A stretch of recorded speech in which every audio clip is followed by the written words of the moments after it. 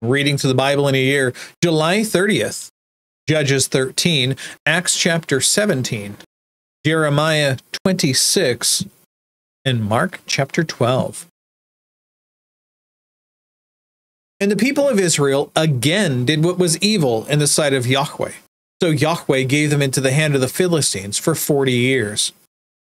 There was a certain man of Zorah, of the tribe of the Danites, whose name was Manoah, and his wife was barren and had no children. And the angel of Yahweh appeared to the woman, and said to her, Behold, you are barren and have not borne children, but you shall conceive and bear a son.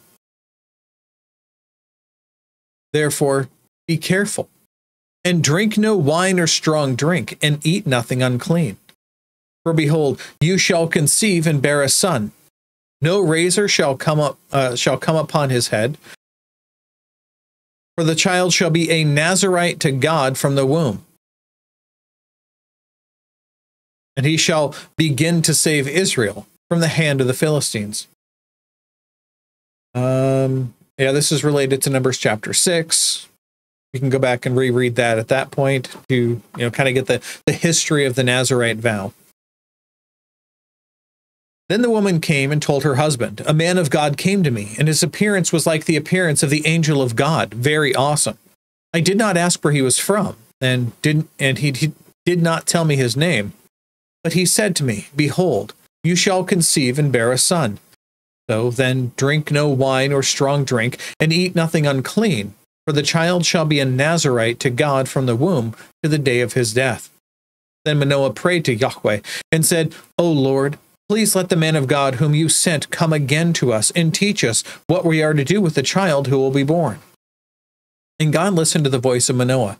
And the angel of God came again to the woman as she sat in the field, but Manoah, her husband, was not with her. So the woman ran quickly and told her husband, Behold, the man of God who came to me the other day has appeared to me.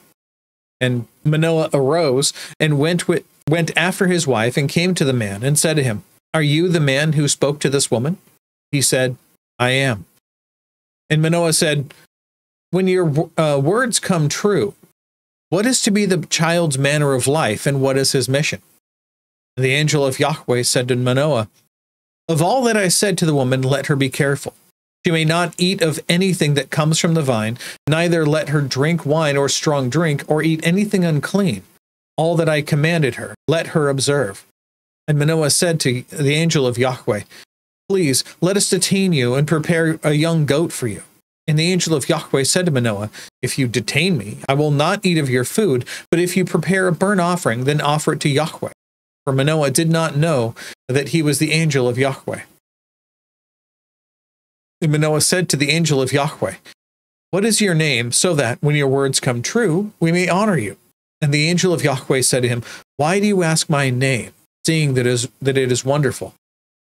So Manoah took the young goat with the grain offering and offered it on the rock to Yahweh, to the one who works wonders.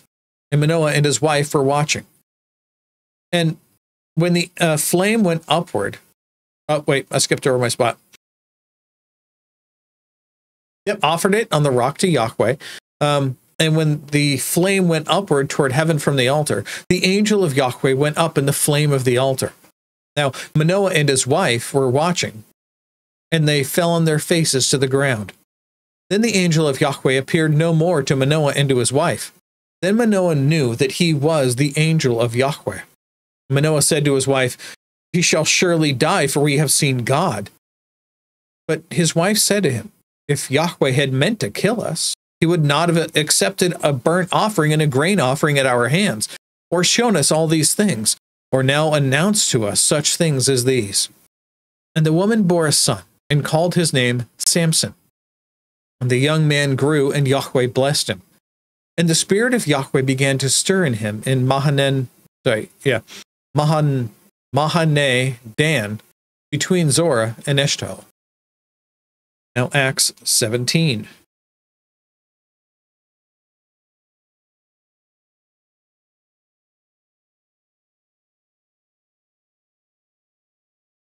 Now, this is probably one of my favorite texts. We're going to get to it a little bit further down here. And when we get closer to it, I'll give kind of a bit more background behind it. But it's probably one of my favorite texts, easily one of the most heavily marked up sections in the text itself. Just think about it carefully as we go through it. Let's begin here. Verse 1. Now when they had passed through Amphipolis and Apollonia, they came to Thessalonica, where there was a synagogue of the Jews. And Paul went in, as was his custom, and on 3 days he reasoned with them from the Scriptures, explaining and proving that it was necessary for the Christ to suffer and to rise from the dead, and saying, "This Jesus, whom I proclaim to you, is the Christ," being the anointed one. This is another sign that he is the Messiah of God. And some of them were persuaded and joined Paul and Silas, as did a great many of the devout Greeks and not a few of the leading women. But the Jews were jealous, capital J Jews again. Taking some of the wicked men of the rabble, they formed a mob and set the city in an uproar, and attacked the house of Jason, seeking to bring them out to the crowd. When they could not find them, they dragged Jason and some of the brothers before the city authorities, shouting, "These men who have turned the world upside down have come here also, and Jason has received them. And they are all acting against the decrees of Caesar, saying that there is another king, Jesus." And the people and the city authorities were disturbed when they heard these things. And when they had taken money as a security from Jason and the rest, they let them go. The brothers immediately sent Paul and Silas away by night to Berea. When they arrived, and they went into a Jewish synagogue. Now, these Jews were more noble than those in Thessalonica. They received the word with all eagerness, examining the Scriptures daily to see if these things were so. Many of them therefore believed, with not a few Greek women of high standing as well as men. But when the Jews from Thessalonica learned that the word of God was being proclaimed by Paul at Berea also, they came there too, agitating and stirring up the crowds. Then the brothers immediately sent Paul off on his way to the sea, but Silas and Timothy remained there. Those who conducted Paul brought him as far as Athens, and after receiving a command for Silas and Timothy to come to him as soon as possible, they departed. Now, while Paul was waiting for them at Athens, this is the important part here, his spirit was provoked within him as he saw that the city was full of idols. So he reasoned in the synagogues with the Jews and devout persons, and in the marketplaces every day with those who happened to be there. Some of the Epicurean and Stoic philosophers. This is two completely different sides. The Epicurean philosophers are ones who believe that you gain the most understanding of things that happen by taking life by the horns, taking all that life has to offer. That is what one side, the Epicurean, believe. Then there's the Stoic philosophers. Some of the most famous Stoic philosophers eschewed not only just all things in general, but they would refuse food given to them, so that they were very often homeless on purpose, so that they could pursue all that is the full breadth of humanity to them by engaging in these kind of things. It's just the two different kind of wide views of the things that happen. But that's why they're mentioning here the Epicurean and Stoic, saying all of these philosophers were coming to him and they were speaking to him. Some said, "What does this babbler wish to say?" Because he's speaking in a foreign language. Others said, "He seems to be a preacher of foreign divinities because he was preaching Jesus and the resurrection." And they took him and brought him to the Areopagus, Mars Hill, saying, "May we know what this new teaching is that you are presenting? For you bring some strange new teachings, strange things to our ears. And we wish to know, therefore, what these things mean." Now, all the Athenians and the foreigners who lived there would spend their time in nothing except telling or hearing something new. So, why is this such an important text? If you've ever read through a systematic theology, let me go a little bit further back.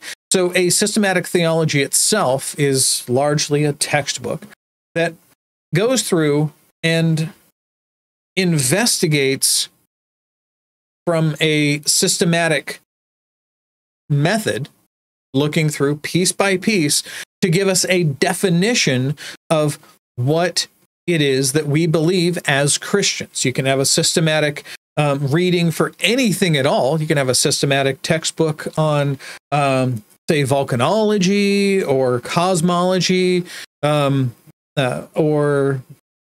biology, what have you. But a systematic theology textbook is a study of God in a systematic method. And almost every single systematic theology textbook has to go through the process of explaining, or at least addressing, what is God. That's the study of God, right? Theology. That's literally what theology means. So when we look at this, we have to understand, and again, he's speaking to people who don't know any of the Judeo-Christian history. They know nothing really about this Jewish God. So he's coming to them knowing that they have none of this information. So he's engaging in what's called presuppositional apologetics. Apologetics meaning, and it sounds like, oh, apology. Literally, it's just a structured method of explaining something, right? And presuppositional apologetics starts off with the presupposition that your view is correct. It starts off with, here's the basic terms of what we're talking about. And it moves on from there. And you can see as he goes through this text, that's exactly what he's doing. He's going through piece by piece, line by line, and explaining who God is, what God is. How is it that God relates to many other things? How does God relate to people? How does God relate to nations? What is it that God wants from us? Because he's only got a short period of time to do this. He's speaking to people who don't know any of this Judeo-Christian history, right? It's not like he's speaking to just regular Jews. He's speaking to people who are, in some cases, even atheists. And so he's coming to them and speaking to them about these things openly.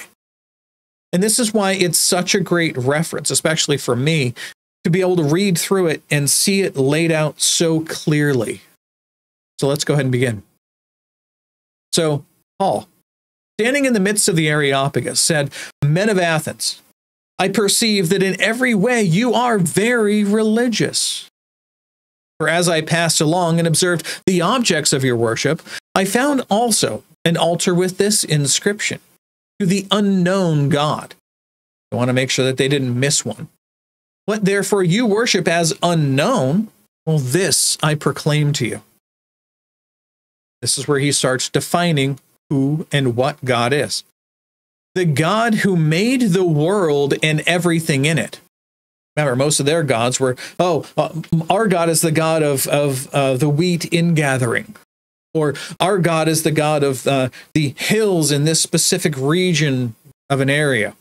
Or our God is the God of the trees that look like this. Or our God is the God of the of a certain type of bird, right?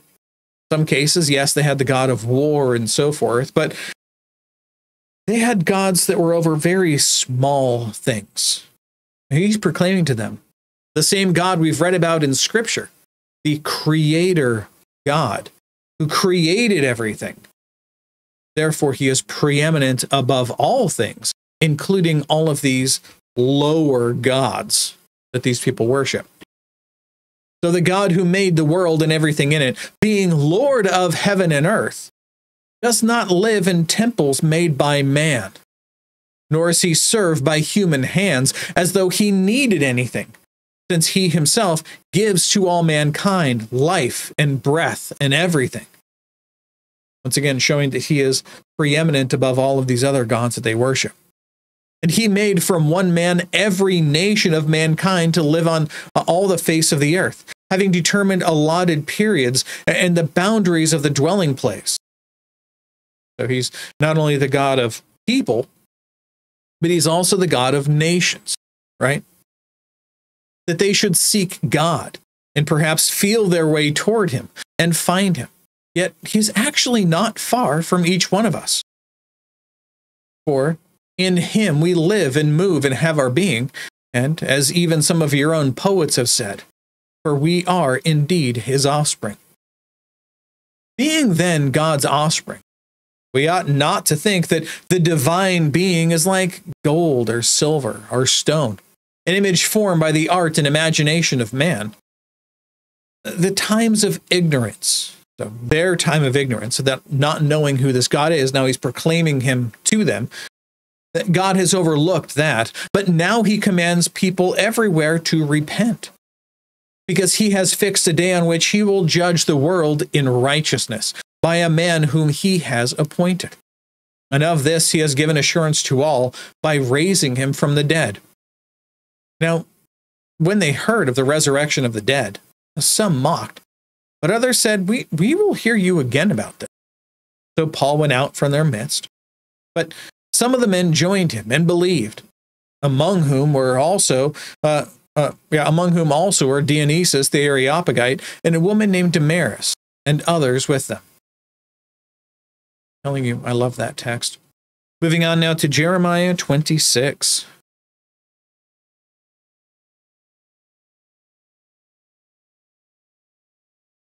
In the beginning of the reign of Jehoiakim, the son of Josiah, king of Judah, this word came from Yahweh. Thus says Yahweh, stand in the court of Yahweh's house and speak to all the cities of Judah that come to worship in the house of Yahweh, all the words that I command you to speak to them. Do not hold back a word. It may be that they will listen, and everyone turn from his evil way, that I may relent of the disaster that I intend to do to them because of their evil deeds. You shall say to them, thus says Yahweh, if you will not listen to me, to walk in my law that I have set before you, and to listen to the words of my servants, the prophets, whom I send to you urgently, though you have not listened, then I will make this house like Shiloh, and I will make this city a curse for all the nations of the earth.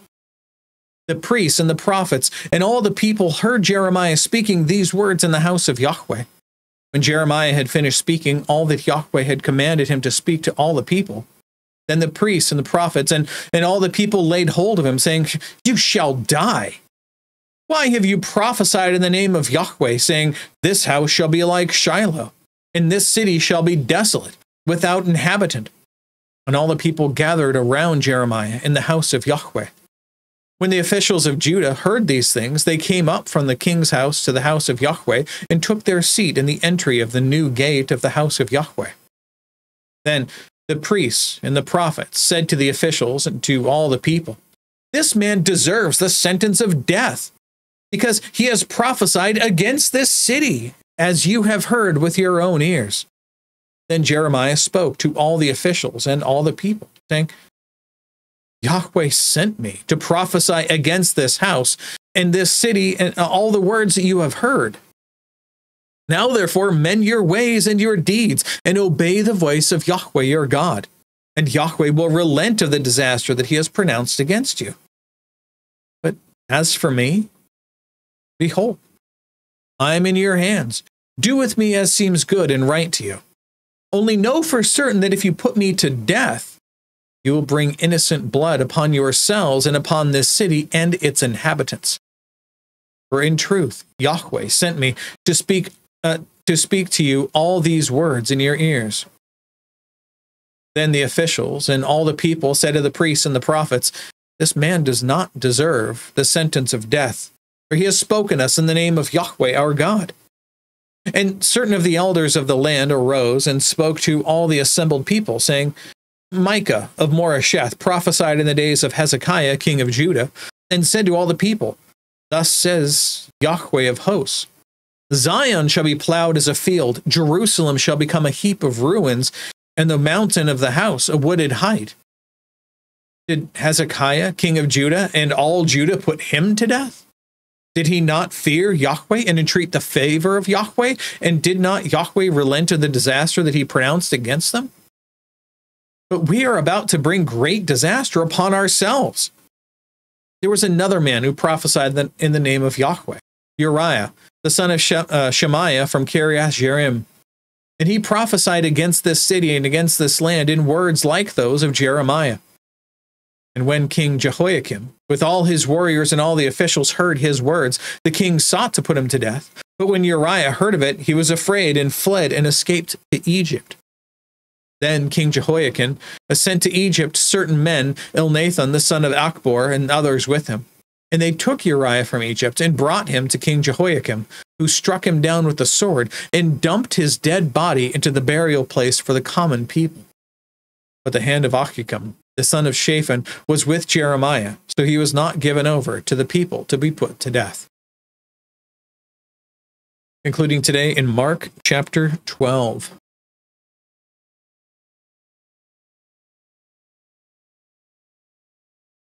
And Jesus began to speak to them in parables. A man planted a vineyard and put a fence around it and dug a pit for the winepress and built a tower. And he leased it to tenants and went into another country. When the season came, he sent a servant to the tenants to get from them some of the fruit of the vineyard. They took him and beat him and sent him away empty-handed. Again, he sent to them another servant, and they struck him on the head and treated him shamefully. He sent yet another, and him they killed. So with many others, some they beat and some they killed. And he still had one other, a beloved son. Finally, he sent him to them, saying, "They will respect my son." But those tenants said to one another, This is the heir. Come, let us kill him, and the inheritance will be ours." And they took him and killed him and threw him out of the vineyard. What will the owner of the vineyard do? He will come and destroy the tenants and give the vineyard to others. Have you not read this scripture? The stone that the builders rejected has become the cornerstone. This was the Lord's doing, and it is marvelous in our eyes. They were seeking to arrest him, but feared the people, for they perceived that he had told a parable against them. So they left him and went away. And they sent to him some of the Pharisees and some of the Herodians to trap him in his talk.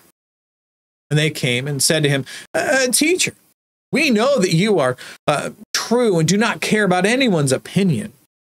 For you are not swayed by appearances, but truly teach the way of God. Is it lawful to pay taxes to Caesar or not? Should we pay them or should we not?" But knowing their hypocrisy, he said to them, "Why put me to the test? Bring me a denarius and let me look at it." And they brought one. And he said to them, "Whose likeness and inscription is this?" They said to him, "Caesar's." And Jesus said to them, "Render to Caesar the things that are Caesar's, and to God the things that are God's." And they marveled at him. And the Sadducees came to him, who say that there is no resurrection. And they asked him a question, saying, "Teacher, Moses wrote for us that if a man's brother dies and leaves a wife, but leaves no child, the man must take the widow and raise up offspring for his brother. Now, there were 7 brothers. The first took a wife, and when he died and left no offspring, the second took her, and then he died, leaving no offspring, and the third likewise. And these 7 left no offspring, and last of all, the woman also died. In the resurrection, when they rise again, they don't believe in this, whose wife will she be? For the 7 had her as a wife." And Jesus said to them, "Is this not the reason that you are wrong? Because you neither know the scriptures nor the power of God? For when they rise from the dead, they neither marry nor are given in marriage, but are like angels in heaven. And as for the dead being raised, have you not read in the book of Moses, in the passage about the bush, how God spoke to him, saying, 'I am the God of Abraham, and the God of Isaac, and the God of Jacob'? He is not the God of the dead, but of the living. You are quite wrong." One of the scribes came up and heard them disputing with one another, and seeing that he answered them well, asked him, "Which commandment is the most important of all?" Jesus answered, Most important is, Hear, O Israel, the Lord our God, the Lord is one.